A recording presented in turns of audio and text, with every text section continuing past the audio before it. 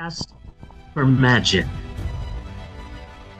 We come to the Pope on Film podcast to laugh, to cry, to care, because we need that. All of us. That indescribable feeling we get, which I'm describing literally right now. So how describable are we talking about here? That indescribable feeling we get when the Liz-A Day theme song begins to play and we go somewhere we've never been before.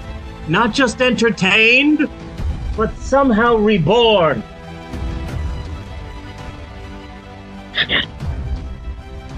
Dazzling images on a small Twitch stream, sound that is sound.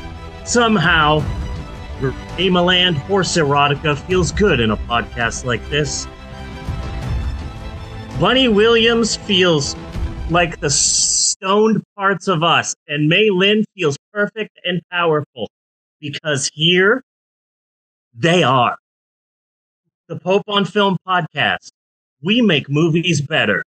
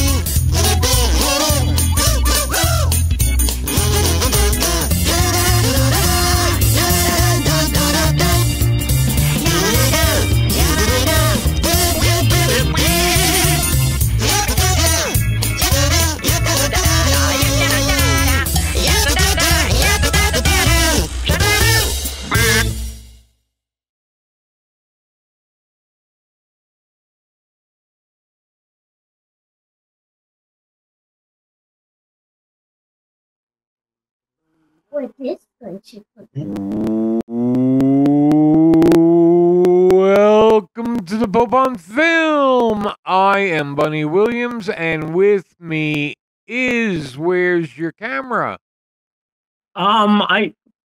Great question. Can you see me? Can you hear me? I can hear you. Okay. Looks like I'm not seeing you for some reason. Which is weird, because, like, I can see my camera on the Zoom. Blur my background, video settings. Is it something on my end? I don't know. I don't think so. It might have been an update to the fucking software. Host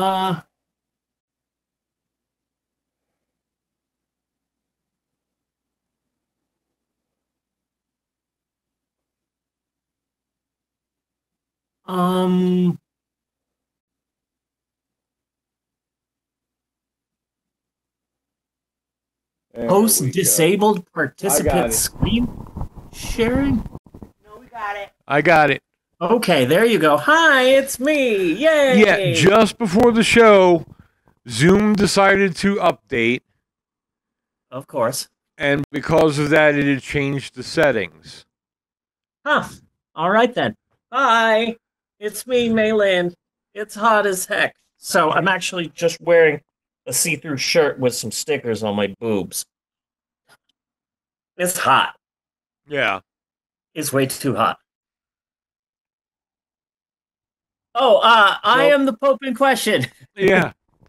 My name is Reverend Mei Lin. I'm the founder of the Church of Ed Wood. Yes, the Little Lebowski Urban Achievers, and proud we are of all of that.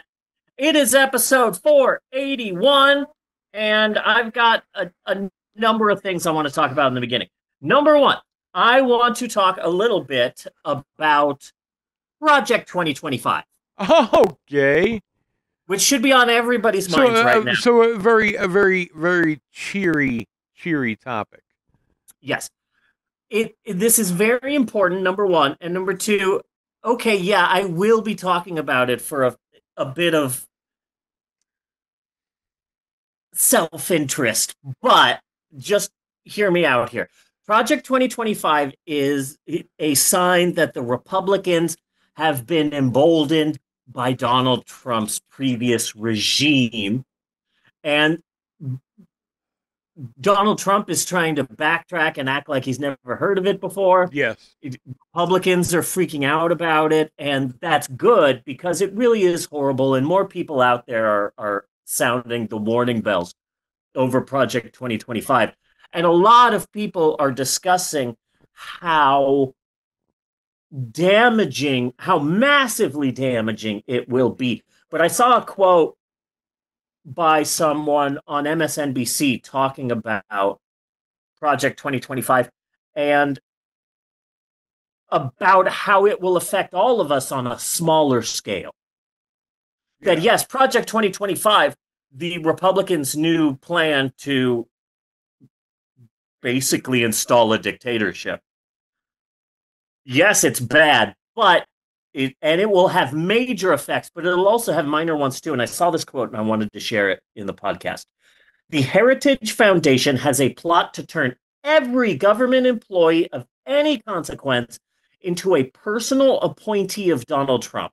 That means everybody that you call in federal service, every single solitary person that you call is going to be one of Donald Trump's either appointees or working for one of his appointees, and that's really dangerous. Your government isn't going to work anymore. The federal government that you count on to get things done is going to be a bunch of hacks who were appointed just like back in the 1920s. And man, the 1920s were a difficult time because the president was a businessman. Yeah. And he was elected. He was like, "Hey, I'm a newspaper magnate, and my name is Warren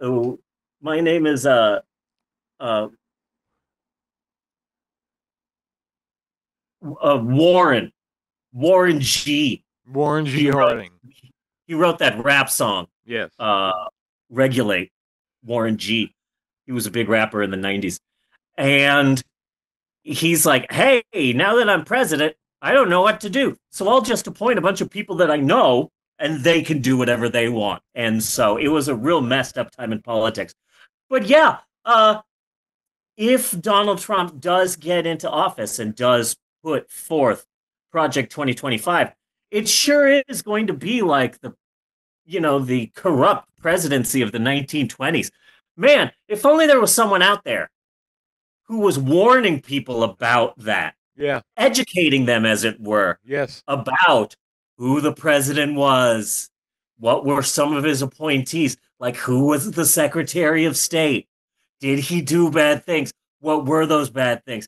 Whoever that person is going to be a hero. Really proud of that. Mm-hmm. Secondly, last week, we started off the show discussing things that have happened in the last 9.5 years that the Pope on Film podcast has existed. Let me clarify that. The Pope on Film started off our last episode discussing all of the things that happened in the last 9.5 years that the Pope on Film has existed, delighting our tens of fans. Yes. It was a good opening, but I've been thinking about it. I want to talk about Charles Manson some more. Okay. So here's the summary of the story that occurred in 2014. So Charles Manson, he was going to get married. He applied for a marriage license in prison because he met someone, pen pal, whatever. This is still Jeff, right? No, it's still totally Jeff. It's still totally Jeff. But I've got a quick historic approximations to do right after Charles Manson. Okay. But so Charles Manson said he wanted to marry. He met someone and he was in love. It turns out that the woman who wanted to marry Charles Manson only wanted to marry Charles Manson so that after Charles Manson dies, she would take possession of his corpse and tour him around the nation like a Elmer McCurdy-esque sideshow.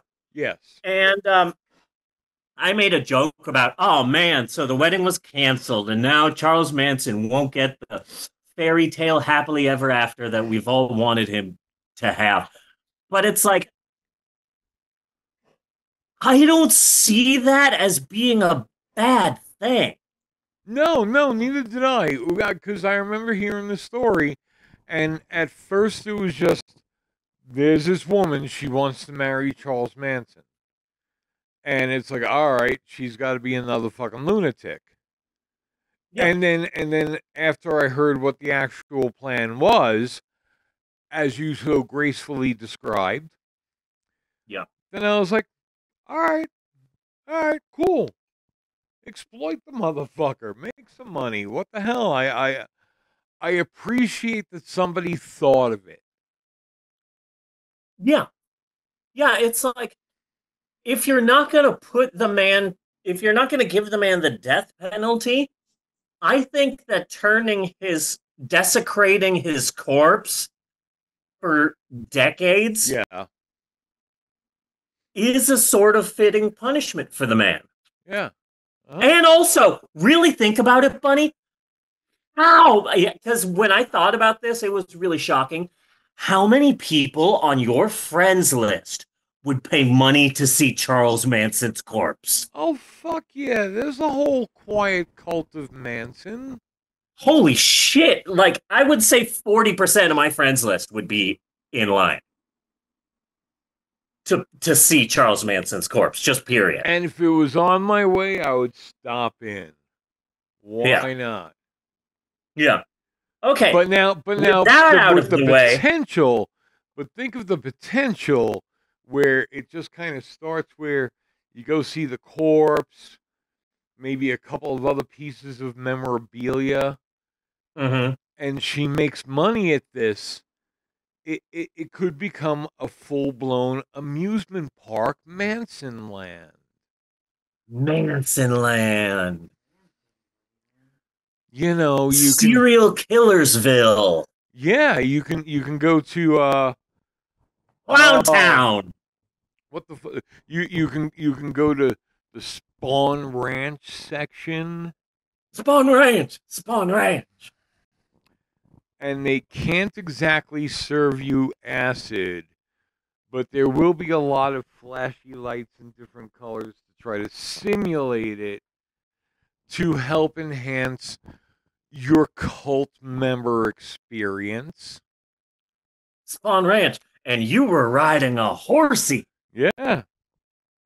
Yeah. I love that movie.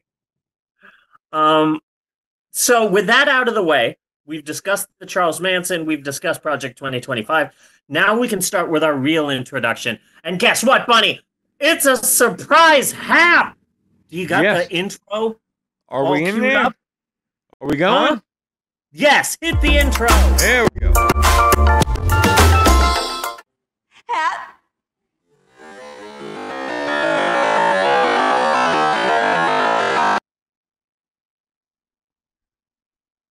There we go. Are we back? We are back. That was good stuff. So, HAP was HAP, aka Historic Approximations, was originally entitled Steve's Historic Approximation, so SHAP is the name I like to call it, repeatedly, annoyingly, whether anyone wanted me to or not. It was my own unintellectual historical summary of real life things in history books that people don't 100% know. It was an unintelligent historical summary, a historic approximation, because I read the story and then I tell it.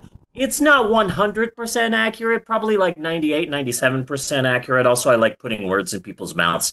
So, and it was pretty gold. Yeah. The cook who accidentally invented potato chips out of spite. Oh God, yes, that was a classic. That was a good one. Although I do love the invention of the microwave. Yes. From the guy's melting chocolate bar that made him thought he shat himself. Yeah, thought he shat himself. The fact that the classic arcade game Donkey Kong owes its creation to Popeye. Yes. and our epic Elmer McCurdy Shap. Yes. We spent years doing Shaps, but eventually we dropped the S because a dead name is a dead name for a reason. And so it lived on for a time as HAP, historical approximations, until the segment was dropped due to stress and not wanting the podcast to be 2 to 4 hours anymore. But one HAP recently fell on my lap, and I knew I just had to discuss it here. And I'm going to try and rip through it, which is going to be difficult because I love this fucking story. But this HAP has it all. It has all the ingredients of a classic HAP. A super famous historical figure, adultery, murder. Give me some dramatic music, bunny. True love. What was that? Give me some dramatic music, bunny. Dun, dun, dun, dun, dun. It has all the ingredients of a classic HAP. It even has the most important ingredient. Hardly anybody knows that this shit actually happened. Okay. So, let's do this. Frank Lloyd Wright, Okay. the brother of legendary playwright Andrew Lloyd Webber and distant cousin of noted singer Taylor Lloyd Swift. Okay. He's also president of one of our biggest. He's also the distant nephew of one of our best presidents, Barack Hussein Lloyd Obama. Yes. Not too many people know about the Lloyd because the Hussein confuses them. He was also all Connecticut State badminton champion. Of course. Everybody knows that. So he was an architect, probably America's most famous and celebrated architects. Personally, my favorite architect was the experimental 4D architect and part-time DJ, Mr. MC Escher. Yes. He was an amazing DJ, Bunny. I don't know if you ever got to see MC Escher live. I did, and his shred on the national anthem made me cry. I saw MC Escher spin the Wheels of Steel live before, and I must have had something, because next thing you know, there were just stairs everywhere. Yeah. Just going all over the place. Like, someone must have slipped me something. Maybe someone slipped me a Mickey. But all I know is I'm looking around and suddenly there are fish in the air and then they turn into birds. It was a real fucking weird concert. Yeah. So, okay, small aside. I heard this somewhere on a podcast. Maybe it's a podcast, maybe it's a stand-up comedian. I don't remember. But this is pertinent to this story. Michael Jordan was so good at basketball. Yeah. That he had a Hitler mustache for a few years. Really? Okay. Yeah, if you look back, you know, he's doing a Hanes commercial and just a tiny little mustache, like right here on his in the middle of his lip. And you couldn't really see it because, you know, he is a black-skinned man and he had a black mustache. But, like, do you know how good you have to be at what you do? Yeah. That you wear a Hitler mustache and people are like, okay. Mm-hmm. Well, he is the world's greatest basketball player of all time. So, if the world's greatest basketball player of all time wants to wear a little Hitler mustache, I mean, I love his shoes. Yes. And so everyone just sort of looked past that he wore a Hitler mustache for a few years. Well, Frank Lloyd Wright. Okay, but also consider, was this the same few years in which Dennis Rodman was active? Oh, that's a good point. I didn't think about that. Dennis Rodman, most well known for two things. Number one, being best friends of Kim Jong-un, and secondly, being a member of the NWO. Yeah. Got really upset when he sided with Hollywood Hogan. Thank goodness Karl Malone and DDP were there. Yeah. To straighten things out. That actually happened. Wrestling's weird. So, Frank Lloyd Wright was such a good, genius, legendary architect that people way back then, people at the time, looked past how much of a sexist, perverted horn dog he was. Yeah. So here's the story. Frank Lloyd Wright, and I didn't fully write this down, so a lot of this is just going to be me winging it. So Frank Lloyd Wright is out there, and it's like the 1910s, and he's like, "Hey there, I'm Frank Lloyd Wright," because you don't know what he sounds like. "Hey there, I'm Frank Lloyd Wright there. Hey, making buildings, they look amazing. Oh, did you see my buildings? I love it. Hey, honey, we're married, and we have kids, and I love you, baby. I'm Frank Lloyd Wright. So, I'm going to build you a house. Hammer, hammer, saw, saw, staple, staple, I don't know, spackle, spackle. Here you go. Here's your house. No, I'm going to go over here in Wisconsin and build another house. Bang, bang, spackle, spackle." And the wife's like, "Oh, honey, who are you building this house for?" "Oh, it's for nobody. It's for me and my mistress." "What, honey?" "Yeah, I got me a mistress. Love her to death. She's got 2 kids, but hey, I got kids too. It's totally fine, you know?" "Well, I'm not sure if I'm okay with this." "Hey, look, I'm a genius. You know who I am, bitch? I'm Frank Lloyd Wright. I can do whatever I want. I'm Frank Lloyd Wright there." And so he built this house in Wisconsin. The press called it Frank Lloyd Wright's love cottage. And he was out in the open about like, "Here's my wife, here's my mistress' kids. I love my wife. She takes care of the kids. And then here is my mistress that I fuck." And he was just out in the open about that shit. Yeah. And it was really surprising. So I've got a quote here. Give me a sec. Okay. "Local residents were not welcoming of their new neighbors. The superintendent of a county school told a reporter, quote, 'The scandal is bound to have a demoralizing effect on the school children of the community. It is an outrage to allow young men and women and boys and girls to grow up in the belief that a man and a woman can disregard the bonds of marriage.'" This is like a 1910s, who's going to think of the children? Yes. And I find that fucking fascinating. People were so pissed off with their sharp tongues, disproving looks, and even threats of tarring and feathering failed to drive the couple from their neighborhood. The townspeople called upon the local sheriff to arrest him.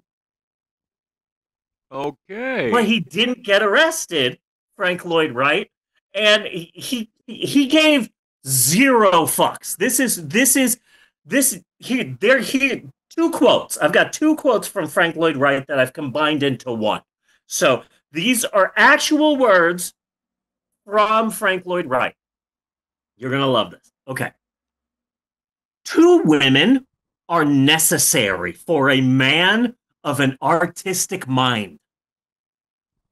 One to be the mother of his children, and the other to be his mental companion, his inspiration, and his soulmate. Laws and rules are made for the average. Okay. The ordinary man cannot live without rules to guide his conduct.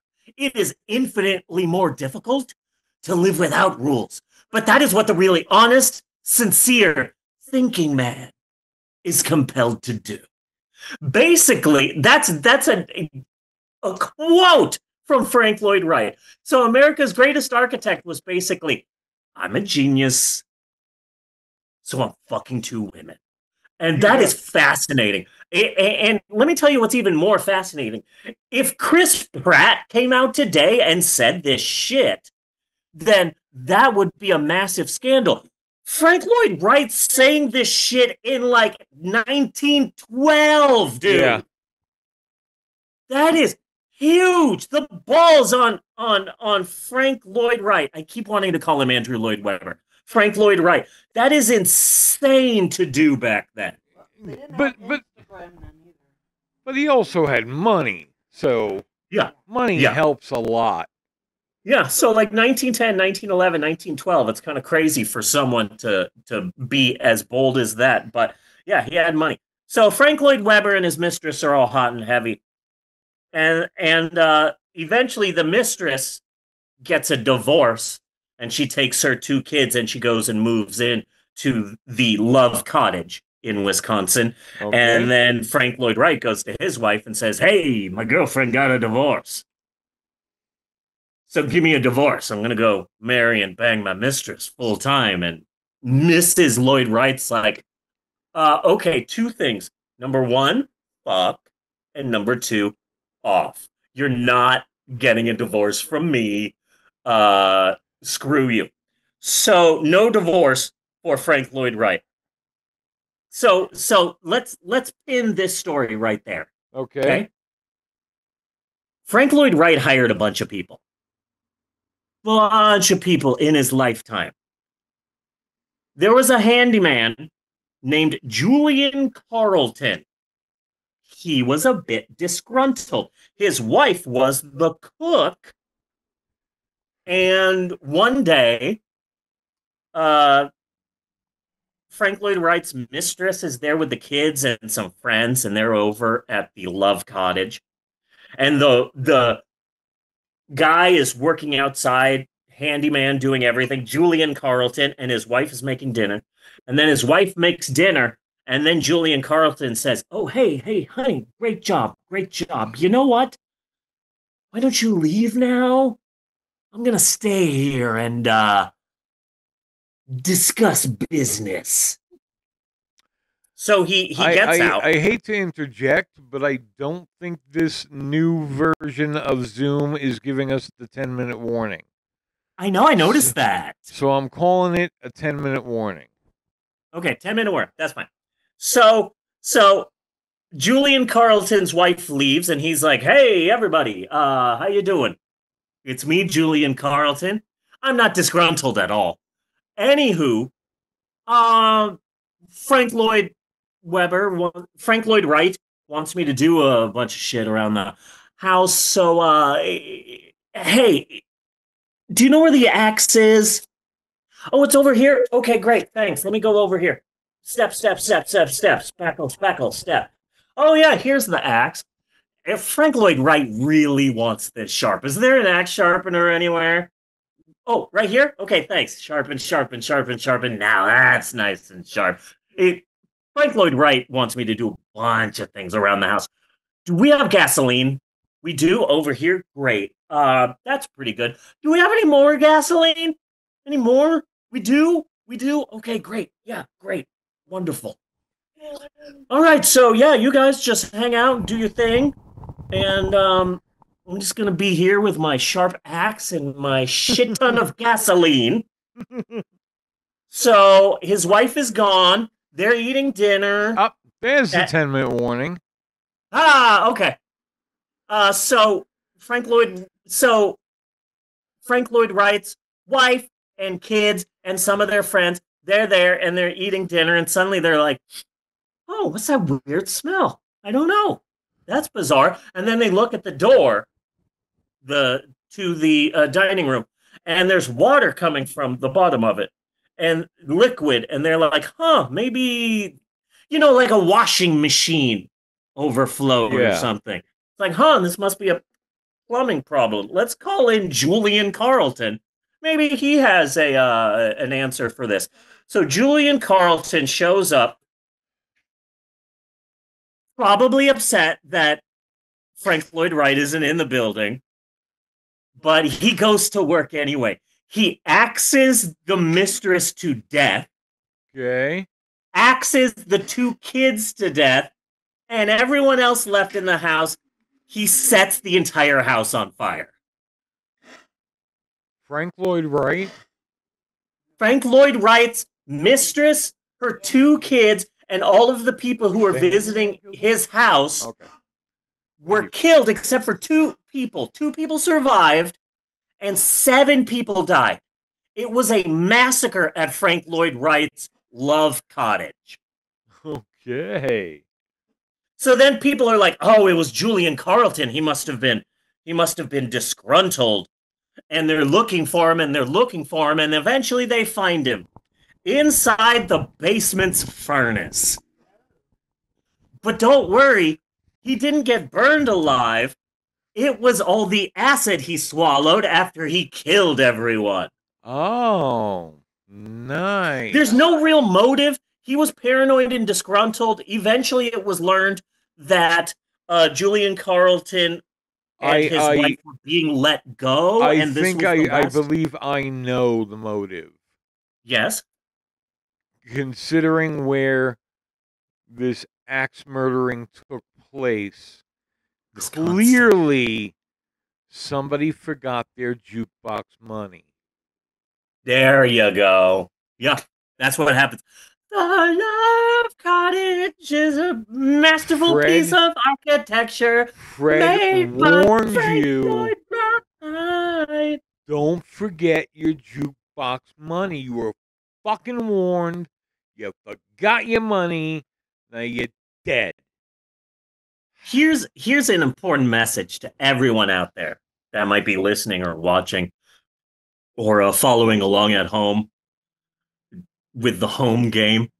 If you're ever depressed, then just think of the most serious song you can, and then imagine the guy from the B-52s singing it. Yes. There have been times when I have been super massively depressed, and the only thing that cheers me up is, I heard there was a secret chord that David played, and it pleased the Lord. So, there's just a little life hack for you. Yeah. So, the local paper said that the fire, oh, this is fucking crazy. The local newspaper said that the fire was, and I quote, the strongest argument that the avenging angel still flies. Nice. And if I may interject, what the fuck? Yeah. Holy shit, dude. That is an insane thing to say. People are dead, bro. Including kids. Including children. In a horribly violent way. But then Frank Lloyd Wright is going to Frank Lloyd Wright. So in 1914, he rebuilt it. He rebuilt the house. In 1912, this happened. In 1914, he finally finished rebuilding the house. A woman wrote a letter of condolence to Frank Lloyd Wright. They started writing each other. And in 1923, his wife finally gave him a divorce, and he married his pen pal. Yeah. Okay. Then in 1924, the house that he had just rebuilt burnt the fuck down. Oh. Again, this time because of faulty wiring. Now, the house, which is called Taliesin, is now a historic landmark, and you can visit it. Of course, people think it's haunted. I think it's haunted.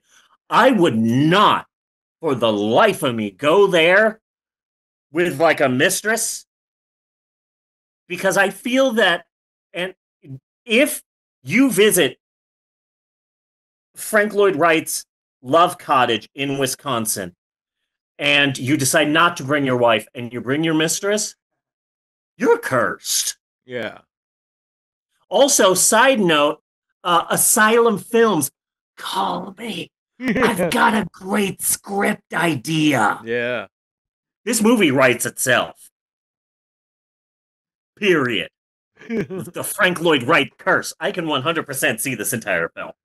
But anyway, that is our hap. Probably the last hap ever. And I gotta say, I know I've said this at the end of each and every single solitary historic approximations we've ever done, but I'm shocked more people don't know this story.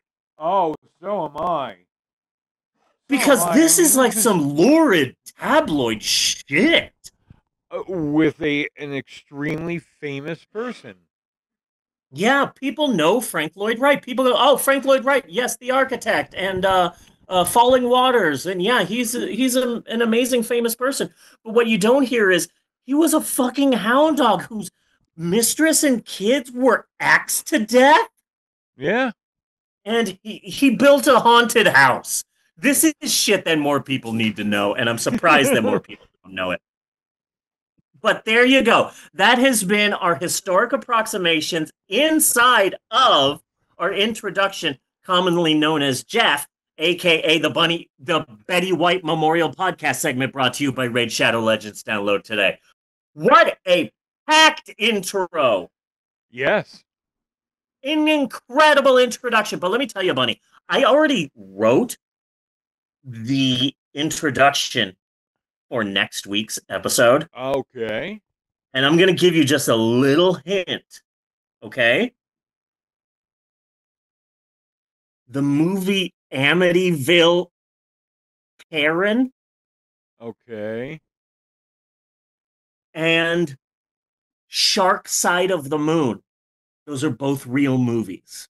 Okay. That's a hint for next week. Wink, wink. Okay? Okay. So I already wrote next week, so I'm super excited. Next week's Jeff is going to be even better than this one. But we still have movies to discuss. Bunny, don't get angry at me. Look at it this way. Since the podcast is ending in October, this is probably the last shitty double feature we'll ever have to watch. Probably. This was rough. This was a pretty difficult one. I hated Willie Shatner. Watch out, Eleanor, because you don't have a shirt. This is the internet, okay? Thank you. But before we get to any of that, maybe we should take a break. Should we take a break? We should take a break. I concur. We will be right back with more of the Pope on Film after these commercial messages. You know what I miss, Bunny? You know what I miss? What? You know what I miss? What do you This is miss? a weird thing to miss, but I miss promotional consideration paid for by the following. When was the last time you heard that? When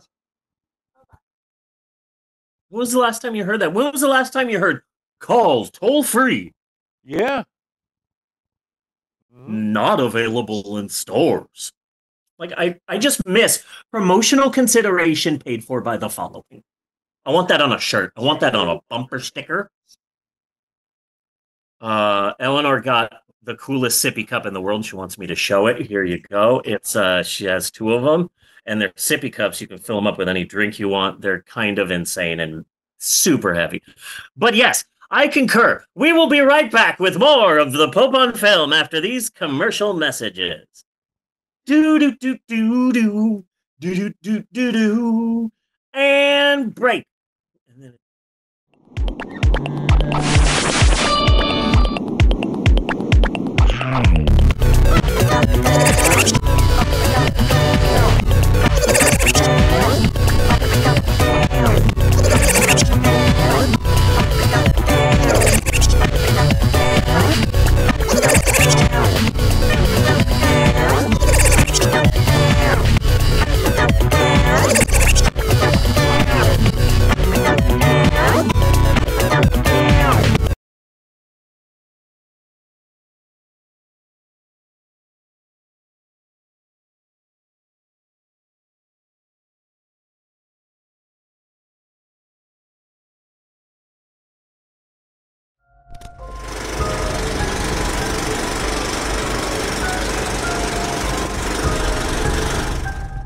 before the throne of the Almighty,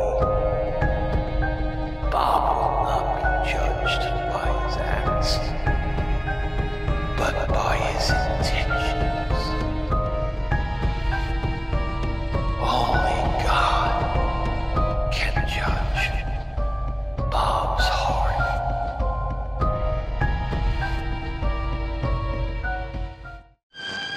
Are you a woman in the Utah area looking for ugly clothing? Then stop on down to the Black Dress Warehouse. We are Utah's leading supplier of black or dark gray dresses. Do you want to look like a housewife? Do you want to look like a woman who is suffering depression or is possibly mourning the loss of a loved one? Or perhaps you're a woman being haunted by the grim specter of death. If you are, then come on down to Black Dress Warehouse. We sell black dresses, and that's it. Off of Route 9 and Main Street, Black Dress Warehouse.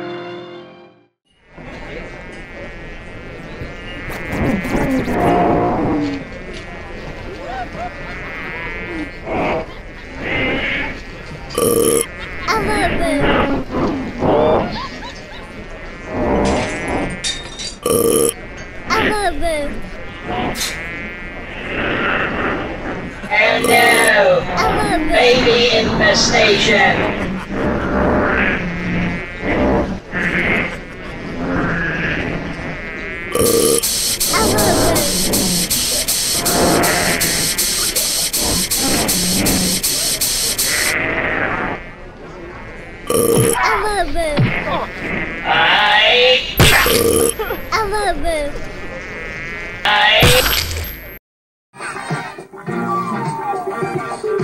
Montage, montage, disco montage.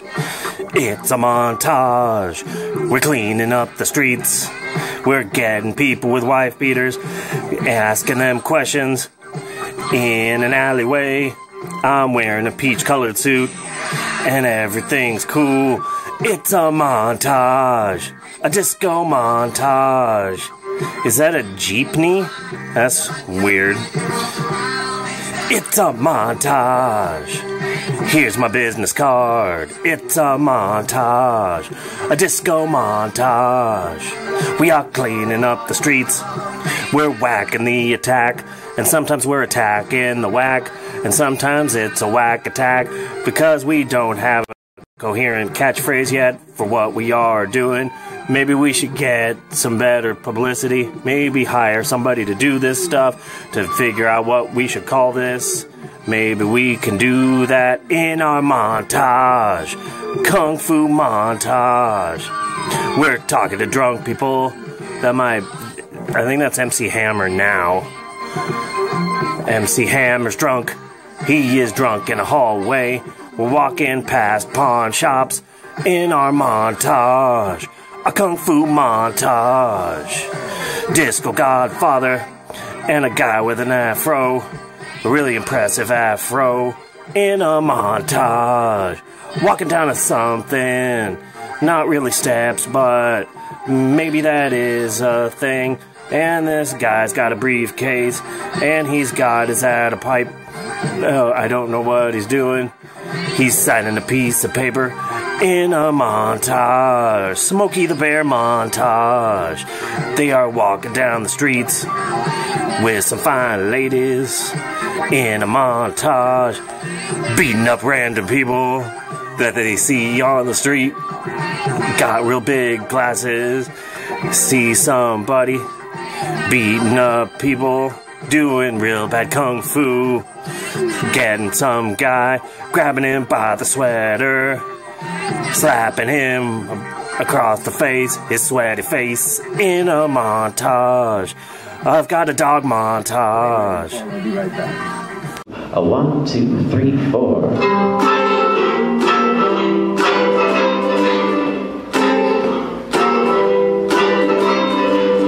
You look so pretty next to somebody else. I'll tell you, I'll just tell you. You look so pretty when you walk away. I'll tell you, I'll just tell you that when I see you next to me, sitting 2 seats away, with space in between, 'cause you're never surrounded. I think you're pretty, I think you're pretty.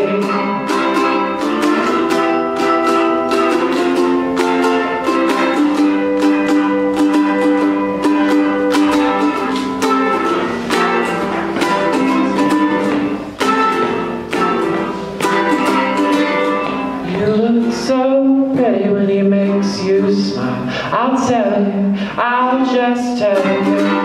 You look so pretty when the lights turn down. I'll tell you, I'll just tell you. There's no place I'd rather be than where you would love to be away from me. 'Cause I'm laughing casually. I think you're pretty.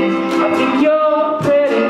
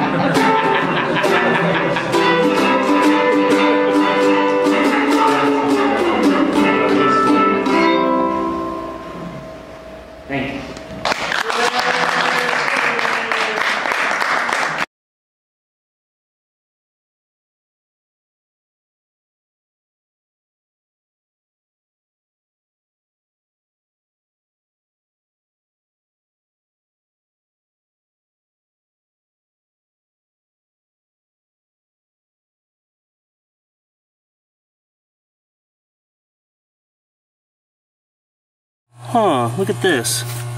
Certified frustration-free packaging. Not frustrating. That's good. Guess I just pull here and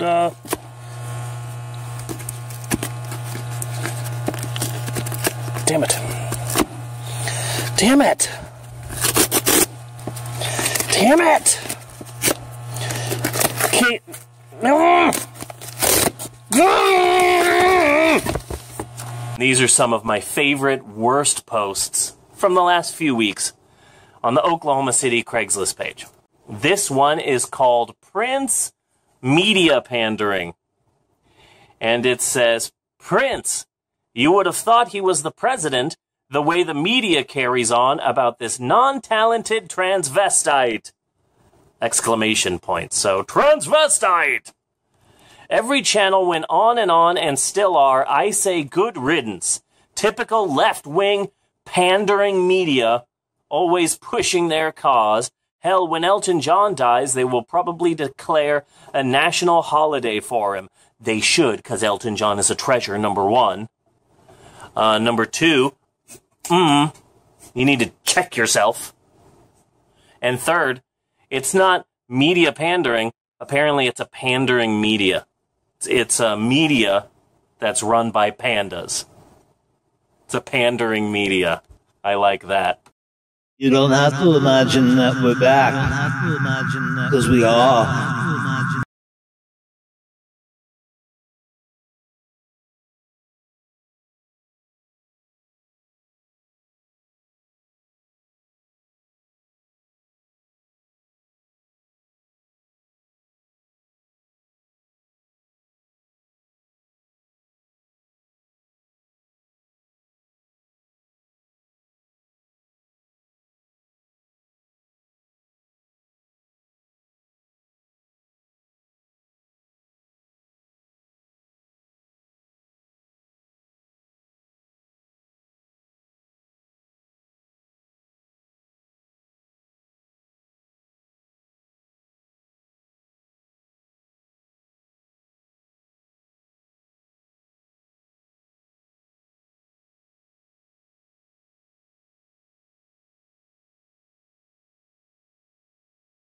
Castle, death is the youngest thing alive, for it is born and reborn 13 times, each time from a different dementia.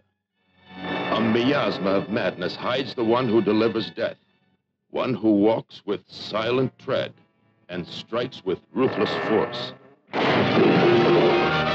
Is it the mother, demented by grief, or the attentive daughter-in-law, whose voice is soothingly hypnotic? Do tell me. I promise you. Is it the sun, who with fire creates beauty? Or the doctor who can cure and kill? Or perhaps the new bride, tortured by the ever-present nearness of death? Know the frenzy of a wedding night, in which a marriage is consummated in a passion of terror. You too will be mesmerized by a world that cannot be, but is. The mystery of the enigmatic leads to a strange rendezvous, an attempted escape, a meeting with terror.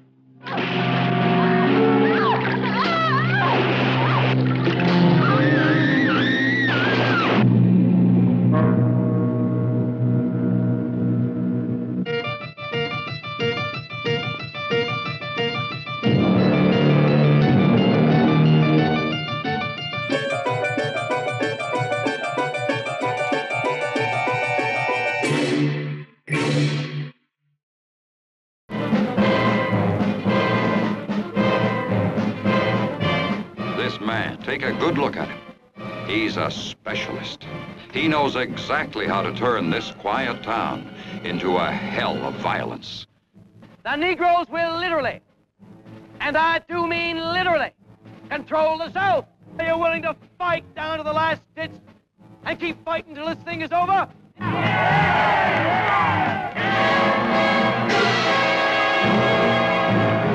The Intruder. He made the sleepy town of Caxton his town for his reason. He played on their fears and their hatreds. This town became a headline for the Intruder. He brought an end to innocence. He exploited a woman's weakness. He turned neighbor against neighbor. How come you walk that bunch of black niggers to our white school? I don't see anything I do is any business of yours. And sooner or later, it would happen. He would make it happen. Over here. All right. You were alone with a white girl in the basement of the school, but you didn't try to do anything. Is that what you expect us to believe, nigger? Well, speak up!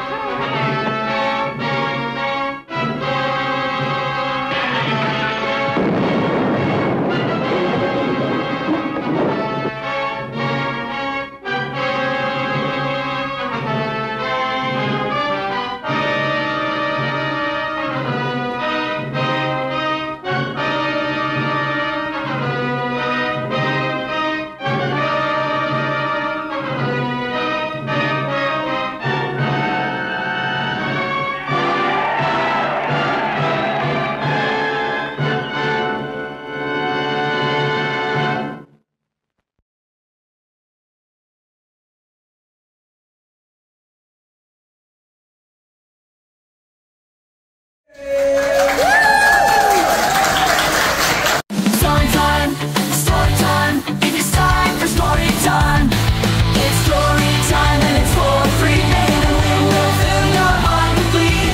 Trends and funny with jokes to tell. Our stories will make you feel so swell. Story time, everybody gather around. Wait, is the funniest in town. She's a trans woman and she's super funny, so tip her well, she needs some money. It's time for story time with Maylin, so funny and also kinda hot. You'll laugh watching her do crazy stuff. You'll laugh so much you'll think you did stop. Pot. It's story time, so get ready for fun. Maylin stories hit like the sun. Can't find a really good rhyme for fun, but the stories will never come undone. She's not a drag queen, that is true, but her big performance is just for you. So tip her well, she needs some cash, she's super broke. Was a good workout, rhymes with broke. Story time, it is time for story time. It's story time and it's for free. Maybe the wind will fill your heart with glee. Trans and funny big jokes to tell. Her stories will make you feel so swell. Story time, everybody gather around. Maylin is the funniest in town. She's a trans woman and she's super funny, so tip her well, she needs some money. You'll laugh on story time with Maylin, so funny and also kinda hot. You'll laugh watching her doing crazy stuff. You'll laugh so much you'll think you did stop. Pot. On Saturday, we ate through one piece of chocolate cake, one ice cream cone, one pickle, one slice of Swiss cheese, one slice of salami, one lollipop, one piece of cherry pie, one sausage, one cupcake, and one slice of watermelon!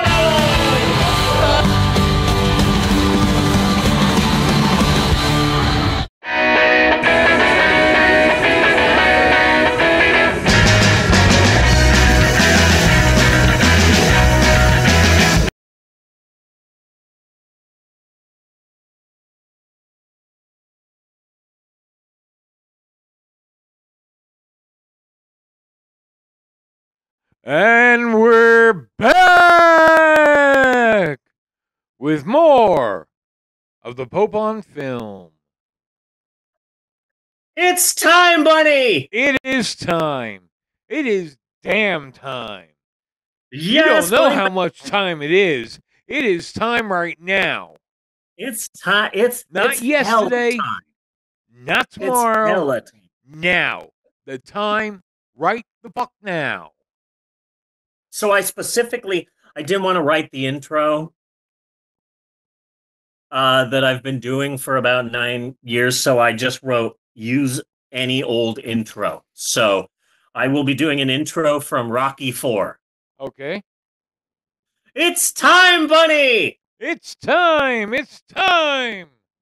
Yes, Bunny, my friend, it is time once again for all of us here at the Pope on Film podcast to whip and or nay our way into the final half of our Big Shoe, and it is said Big Shoe, wherein we finally and eventually get around to discussing our main event. And so, for the thousands in attendance and the millions are watching around the world, ladies and gentlemen, and gender rebels.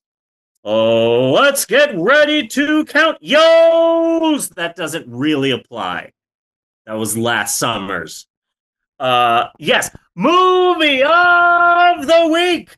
And this week, we've got yet another very cheap double feature of low budget shock with a look at two movies from the 60s from Roger Corman, 1962's The Intruder, and the King of Crap, Francis Ford Coppola's Dementia 13.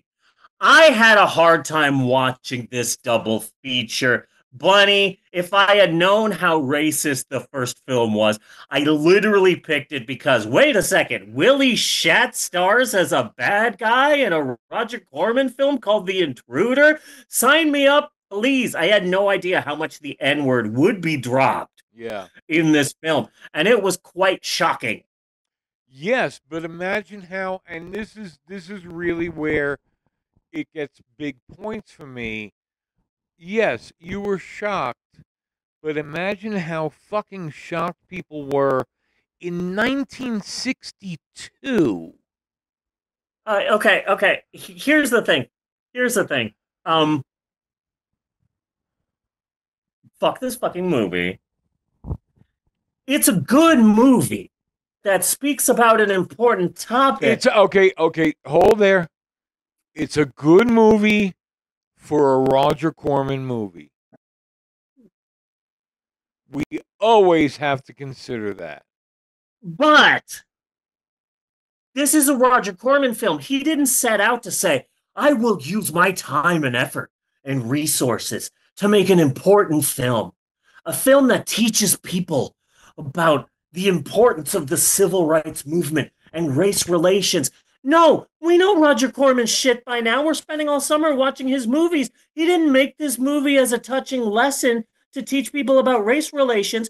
He used this movie as a way to use racism to make more money. This is a grindhouse movie that accidentally has a message, and I fucking hate this movie. That's just who Roger Corman is. And yes, all of Roger Corman's great movies are accidents. Yeah. Just playing the odds that out of 900 movies, you got like what? Maybe 10 good ones? Yeah. Okay. Did he do Chopping Mall? I really like Chopping Mall. But for this movie, considering the time, Roger, here is what I say, okay? Roger Corman's heart is almost always near the right place. Okay. So yes, most definitely, Roger Corman was sitting back thinking like, racism is really bad, and I could speak out about it and turn a tidy ass little profit. I feel like, oh wait, they're making a big motion picture about the book To Kill a Mockingbird. Well, I need to throw together a fucking racist movie. Was that the same about year? A small town? Yes, that is very much Roger Corman. Because this movie came out like a few months before To Kill a Mockingbird hit theaters. Because this movie came out around summer of '62, and the movie version of To Kill a Mockingbird came out that December. So I literally think this is just a version of Disney's making a movie about fish. Then we need to rush out A Shark's Tale. Yeah. And then they rush out A Shark's Tale. Just like how DreamWorks made Ants and it came out before A Bug's Life.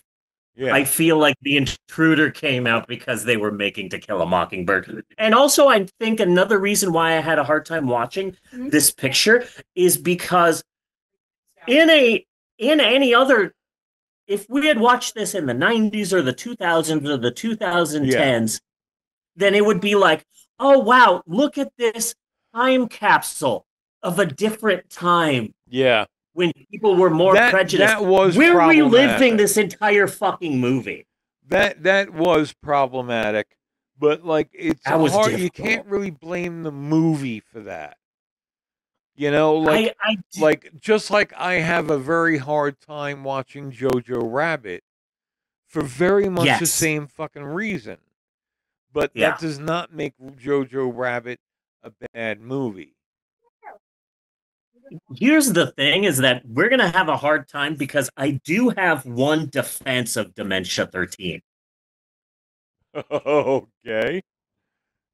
Which I am wildly proud of.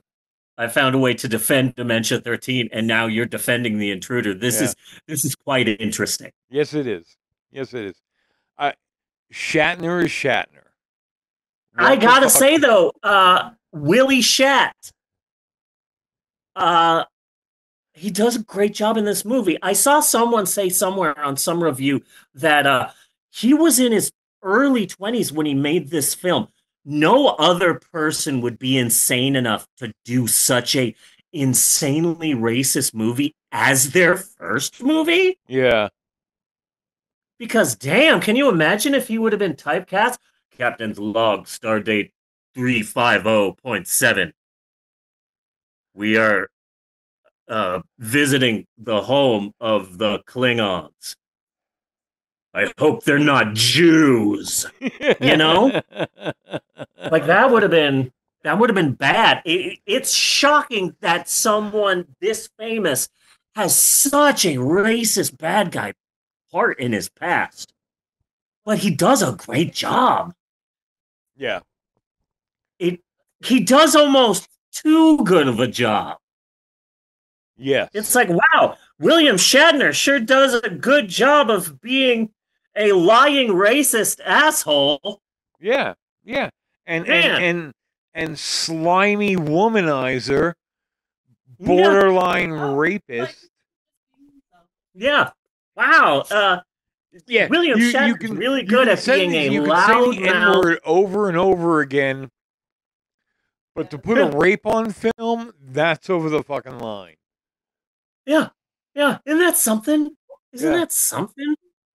It's like, William Shatner's the bad guy in a movie called The Intruder. I'll watch that. I had no idea that it was about this. Okay, buddy, hit us with the plot, if you can. For The Intruders, okay. William Shatner comes to a small southern town, basically to race bait. Okay, let me pause it right there. Let me pause it right there. And I want to say something really important. He's a carpetbagging northerner. Yes. Yes. Who goes to a small southern town. It's the carpetbagging northerner part that I just want to interject there. He's from California, but the principle is the same. Yeah. Shortly after, integration was passed into law, and black kids were going to go to a white school, like, I don't know, like that Monday or some shit. William Shatner comes into town to stir up a lot of trouble about this, to feed the racism, to get them to stop these kids from going to school. And then there is like general horribleness throughout throughout the rest of the movie. The black kids try to go to school. A couple of rednecks blew up the black church. Things of that nature until it takes kind of at first it has an almost borderline Mississippi Burning kind of vibe to it. Not quite, but that's kind of feels like a story Corman tapped into, and he sure as shit tapped into Emmett Till. Yep. So absolutely. So this one black kid who was going to school gets tricked into going into a basement with a white girl who screams and accuses of him rape. Yes. The townsfolk grab him, drag him to the swing set. I was real confused by that. What, there are no trees in your town? Pretty sure I saw some trees, but I mean, oh no, he's going to be gently swinged to death. So they're gonna. They don't tie him to the slide soon. They're gonna lynch him to lynch him from a swing set. Again, this is a Roger Corman movie. Yeah. He's making do with what he has. Let's just go with that. And they're gonna lynch him. They're all riled up. They're having a great time. The party is on. And then this other character that I forgot to mention before, no big deal. He's Deus Ex Machina. He comes walking up to the swing set and tells him everything that he knows and what a fraud William Shatner is and all that, and how he put the girl up to do it, and he brought the girl with her, and the girl admitted. And William Shatner goes all weird, and everybody abandons him. The end. End of film. End of film. And here's the thing. I'm watching the film, and William Shatner is like a bigoted person from a liberal state, which has come to the South specifically just to stir shit up in regards to race relations. And that's the only reason why he's there, is just to get the townspeople to rise up against the blacks in town. And so I'm thinking, okay, who's going to be the hero? Which one of these people in this small town is going to be the hero? It's not going to be the old lady who runs whatever the inn. It's not going to be her. She said the N-word. She said the N-word like 30 times in the first 5 seconds of the movie. It's not going to be her. Who's it going to be? It's not going to be the scuzzy door-to-door salesman with the creepy relationship with the random chick. No, reporter. It's going to be the reporter. The reporter. Journalism is going to prevail, and he just lost an eye. Okay, it's not going to be him. Who is it going to be? Look at this. A beautiful speech by his wife. Oh, I'm going to do what you couldn't. I am going to learn to understand this. Oh, it's going to be her. She's going to rise up, and then you don't see her again. No. And I'm like, who the fuck is the hero then? And then right at the end, in sweeps the creepy door-to-door salesman who previously had a gun. Yeah. And he's like, I'm the hero now. And it's like, fucking really? Really? Okay. I guess you got to finish the movie somehow. That's exactly how I felt about the ending of the movie yesterday. It's a great film, great film. And then the ending, you got to do what you got to do. Exactly. Is it a good ending? I mean, no, it's a serviceable one. In particular, you've got to give them an ending that makes the audience feel satisfied walking out of the theater.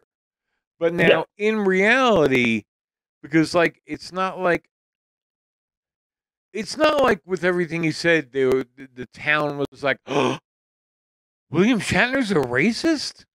No. And all walked away. And why would they have fucking cared if the girl lied? So, it's like, so I'm picturing the real ending being something more like, well, boys, apparently we were kind of hasty in all this. Apparently we were wrong. Little Jenny, or whatever the fuck her name was, has clearly admitted that she has lied about the attempted rape. But since we're all here anyway... I mean, we got the rope. He is all tied up already. I already canceled my book club. Yeah. Let's just go ahead with the lynching. Yeah, absolutely. Guess how much this movie cost, Bunny? I'm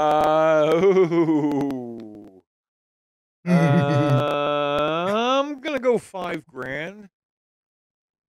90,000. 90. Okay. Yeah, but let me tell you, the next film, way less. Way less. So this was made to save tickets. Kudos to Willie Shat. He does a good job playing an a-hole. This film had a hard time getting released. Big shocker there. Yeah. It was released under the names The Intruder, Shame, The Stranger, and I Hate Your Guts. Okay. And the movie bombed, and Roger Corman had the following suspicious things to say. Okay, here you go. I think the movie failed for two reasons. One, the audience at the time simply didn't want to see a picture about racial integration. And two, it was more of a lecture. So from that moment on, I thought my film should be entertainment on the surface. And I should deliver any theme or idea or concept beneath the surface. And so basically, this is Roger Corman saying, the movie bombed. I guess that's what I get for having a lesson in my film. Okay, new rule. My films are only about entertainment, and if I teach anyone shit, it's accidental. Let's go make some shit. And so, okay, that sort of sours things a little bit. Yeah. And I think it's a bit suspicious to say that. But that's The Intruder. The fact of the matter is, Willie Shatner is eventually exposed as just some out-of-towner who came into town just to rile everyone up to rise up against the blacks and start like a race riot. Yeah. And if this were to happen today, he would immediately become super famous and become a celebrity. He'd be on Newsmax, he'd be on Fox, he'd have his own podcast, he'd be selling supplements, he'd be doing Bitcoin, he'd be super famous. Oh, no doubt. And that's kind of fucking sad. He would definitely be Charlie Kirk. Yeah. No, absolutely. Not a doubt. So that's our first film, The Intruder. It's free on YouTube. You can watch it. It's a movie. So let's move on to our second film. Francis Ford Coppola's Dementia 13. Now, this movie sucks ass. It's notoriously horrible. And I have seen 4K ultra high definition restorations of this film where I still can't hear what the fuck they're saying. Yeah. But seriously, the synopsis on this movie is super, super easy. Yeah, this is a horrible film. But as a trans woman, I am going to start off defending the movie. One aspect of this movie. One small, tiny aspect of this movie. Okay? Okay. So this is what happened. Roger Corman was making the film The Young Riders, and he had a bunch of money left over from the film. So he went to the sound guy, a young guy named, what's his name? Frankie Coppola. Okay. And he said, hey, Frankie, you always wanted to be a director. I got some money left off from the last movie I had you work, The Young Riders. If you give me a good synopsis, I'll let you write and direct my next film. Here's what I want. When you're writing the script, this is what I need. 3 words. Cheap psycho ripoff. Yes. We've got a castle make it spooky, murders, cheap Psycho ripoff. Go. Show me what you got. And so he went and he wrote this, and he immediately went and like, okay, I need to come up with a story. I need to come up with a treatment. And so the first thing he did was he wrote out the scene in the lake. Yeah. So the first thing he wrote was the scene of she ties dolls together, and then she strips down, and she dives into the lake and puts the dolls down there, knowing that eventually the dolls will rise up and scare the old woman, and she'll know that the haunting is real, and she'll give her all of the money and whatever. But while she's down there, she sees like the body of the dead little girl in the grave or whatever. So she swims up to the surface, and the moment that she gets up, she is at the feet of a bloody axe murderer who chops her alive. And Roger Corman is basically like fully erect at this point, and he said, here's 20,000, go make this shit. Yeah. Mm-hmm. So this is a cheap Psycho ripoff, even down to the fact that the movie's about one woman and she dies halfway through. Yeah. It's even got that little Psycho bit. And yes, this movie is bad. The movie's very bad. But you know what Dementia 13 doesn't do? What? Blame everything on a cross-dresser. Okay. Because that all right. Psycho is a work of pure genius, except for the last fucking 5 minutes. Yeah. I will throw my TV through a fucking window because of that one speech that the doctor, psychiatrist, whatever detective does about how this man wanted to be his mother. And so the torment of losing his mother caused him to go insane. So he began dressing as a woman because he was an insane, murderous trans. Okay, so yes, Psycho gets 999 points. And as far as I, a trans woman, am concerned, Dementia 13, 1 point. Okay. 1 point. It doesn't even have to be because you're a trans woman. It just has to be because that's a fucking bullshit excuse. Yeah, it is a bullshit excuse.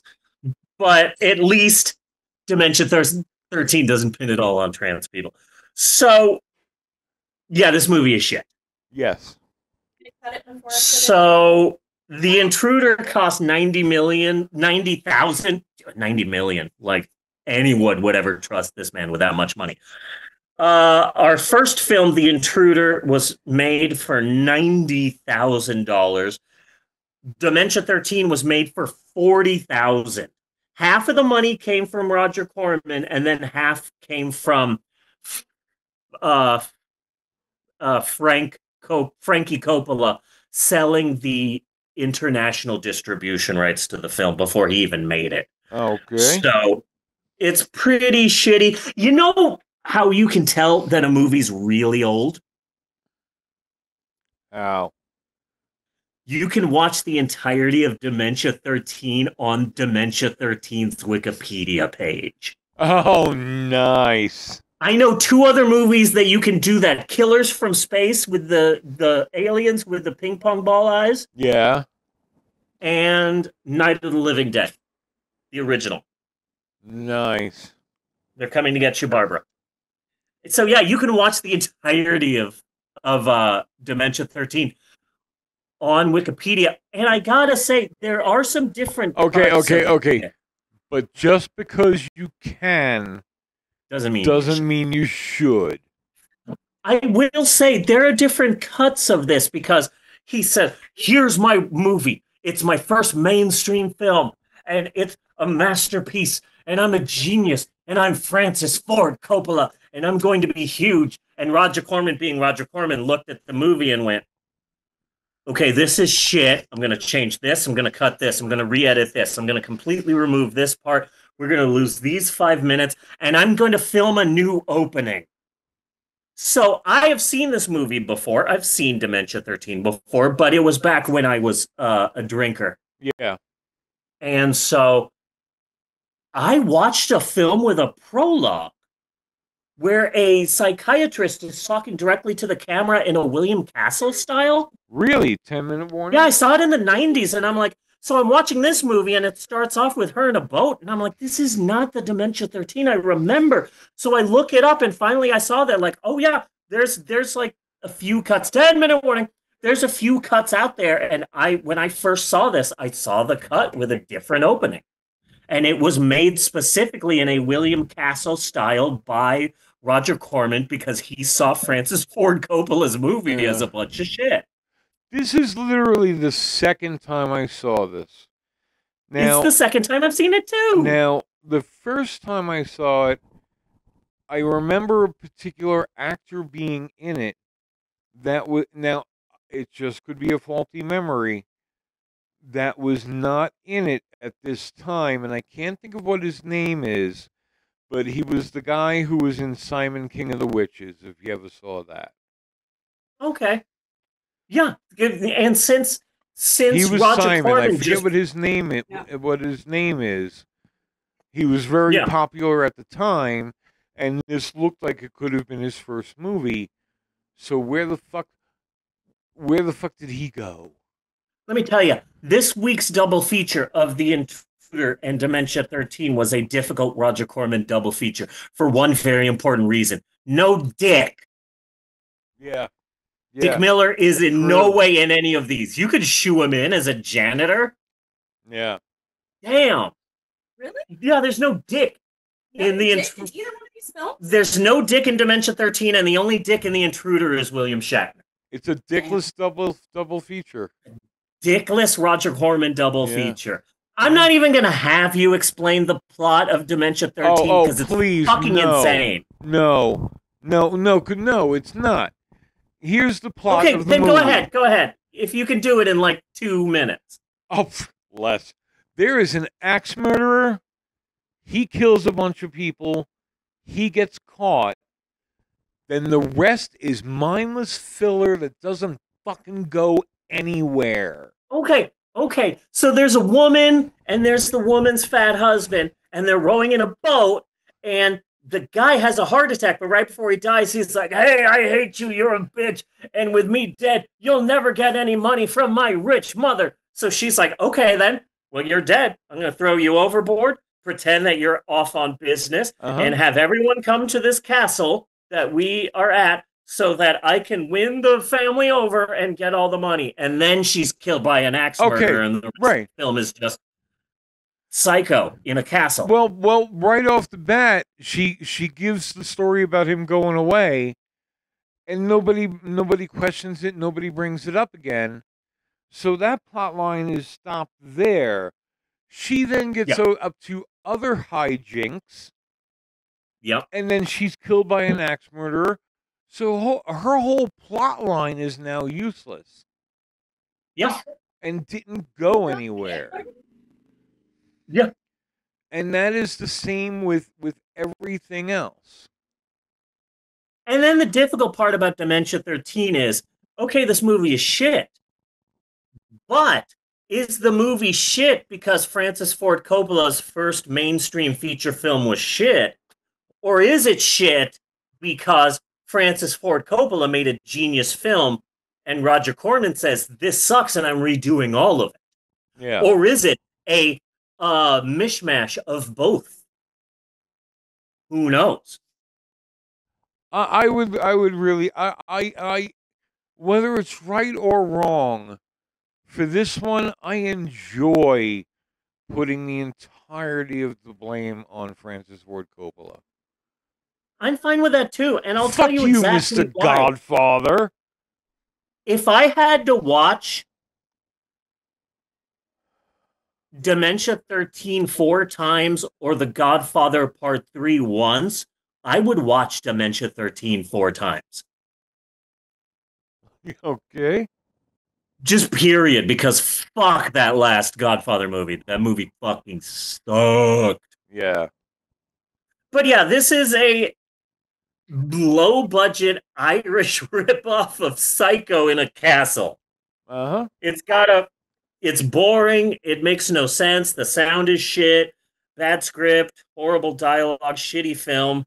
I will say though, you know the woman, the star who's then killed halfway into the film? Yeah. That was Vincent Price's sister from the last week's movie, The Pit and the Pendulum. Oh. Because Roger Corman is Nice. gonna Roger Corman, so of course he's using just the same fucking people over and over again. So that's the same chick. Yeah. Oh, and the doctor person who ends up, shooting the killer and saving the day. Yeah. He was in a bunch of other movies, including And Now the Killing Starts, Chariots of Fire, and A Clockwork Orange. Oh, Dude, Clockwork. Yeah, so Clockwork Orange, he was the rich liberal. Yeah. Who took Alex in. Yeah, dude had a career. Yeah. Good for you getting out of the Corman shadow. So that's all I've got this week. I also enjoyed the colorization. Yeah. Because the colorization made the movie better by making it much worse. Yeah. Yeah. There's so many different versions of this movie out there, but yeah, the coloring was horrible. But that's this week. Next week, we are continuing our summer of bad Roger Corman films by looking at another double feature, and I'm super excited about this. Let me tell you, the other double features are all going to be gold. Next week, we're watching The Trip, drug movie, and Piranha. Okay. Piranha. Very excited about that. So that's next week. We're also going to be playing a game, 2 games actually. I've actually written both of those out. I'm super excited. It's going to be so much fun. Such a fun episode. But that's next week. Piranha was Jonathan Demme, wasn't it? Yes. Okay. Yes. And it was a Roger Corman film. Like kind of a famous one of his. But that's next week. Now that I'm looking back at this week, though, Willie Shat, Julian Carlton, yes, Frank Lloyd Wright's Haunted House, Project 2025. Look up that shit. Donkey Kong owes its creation to Popeye. I gotta say, I think this has been a pretty darn good, a good episode of the Pope on Film. This has been a damn good episode. Yes. Okay. I felt the same way, but I feel like you're the one who gives that distinction to the podcast and not me, and I don't want to step on any toes here. But yes, I concur with your assessment, good sir. So until next week, I am Bunny Williams. And I am Reverend Maylin, and on behalf of Natasha and Eleanor and Q and everybody else in the family, I just want to say thanks for listening, and we will see you next week, you godless heathens! And you juice waffles and poopy toots. Thank you, Q.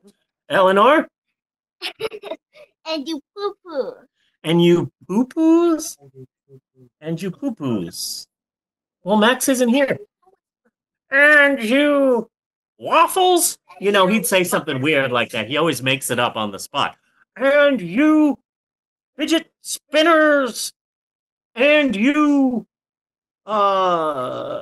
digital circuses? Something like that. Do-do-do-do. And you Freddy Fazbear's? Do-do-do-do-do. Do-do-do-do-do. Do-do-do-do-do-do-do. Skitty-papa-doo-wow. Cut and print. That's a wrap on episode 481. Woo!